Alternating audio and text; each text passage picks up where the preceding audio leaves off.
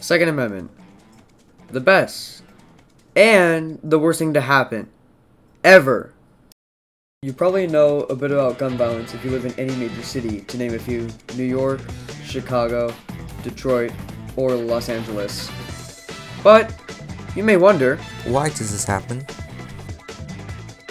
Well, in a few specific cases, it's related to the storage of your firearm. Seriously, these things are dangerous. Take better care of them, and you'll take better care of yourself and others. Would you like to know the reason some firearm-related events happen? It's not like a gun appears about thin air for some child or adult to use. No. It's because the firearm was irresponsibly left in a place accessible to a child. Let's call this theoretical child Gabe. Picture this. Let's say we see Gabe eyeing the family firearm. If Gabe does get bad ideas with it, there's nothing stopping him. Now we have another case of gun violence, all because his parents didn't responsibly store it. But not to worry, there is a way to prevent this in your own home if you haven't taken measures already. And if you don't have a gun, you should still listen anyway. It is good advice. First and best thing to do, educate yourself. Learn about the dangers your firearm can pose.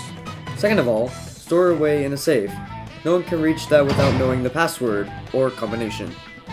Pro tip, store the ammunition separately from the firearm. So if Gabe gets his hands on your gun, it can't cause physical harm.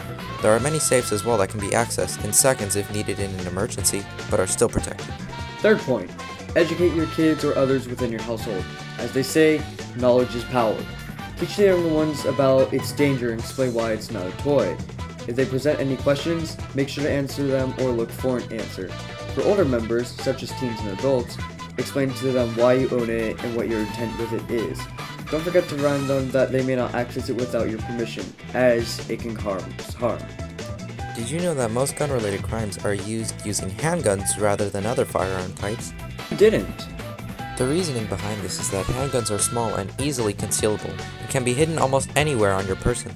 Other firearms, such as rifles, are much less used since they cannot be easily concealed. In short, don't leave your firearm out in the open with ammunition nearby. Make sure to keep it locked up, and also make sure to lock up your ammunition separately if possible.